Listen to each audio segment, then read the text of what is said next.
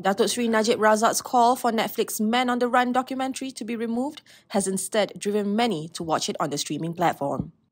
The 1-hour, 38-minute film, which premiered on Friday, ranked second in the top 10 movies in Malaysia Today, climbing from the 4th spot yesterday. Najib made the demand through his counsel, Tan Sri Muhammad Shafi Abdullah, earlier this week, garnering a myriad of reactions from social media users. He said the show, which interviewed several high-ranking individuals such as former Attorney General Tan Sri Tommy Thomas and current Prime Minister Datuk Sri Anwar Ibrahim, as extremely sub judice and contentious. Now, why is it sub judice? I've already explained in detail in court. But among some of the reason is this, like for instance, the program suggests that Datuk Seri Najib seems to be either the center or Jolo is the center in a concentric circles of knowledge of the entire fraudulent scheme. Now that is something which this court must decide, not anybody else. And then they say that Jolo stole 1 MDB money,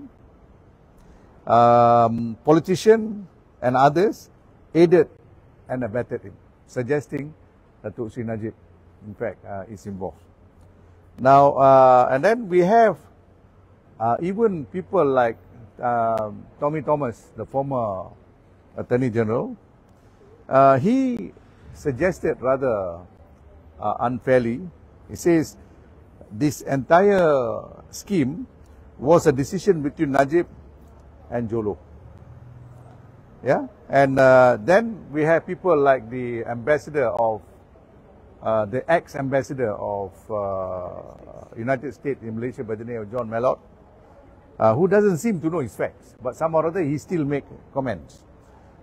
He seemed to suggest that Datuk Seri Najib was the chairman of 1MDB. You and I know that's not correct. Yeah, the chairman is always the chairman of the board of directors. Yeah, but Datuk Seri Najib was only the chairman of board of advisors, which has got no executive power, in fact no power whatsoever. Separately, a post on the Facebook page of Najib Razak read that the documentary presented wrong facts and slander.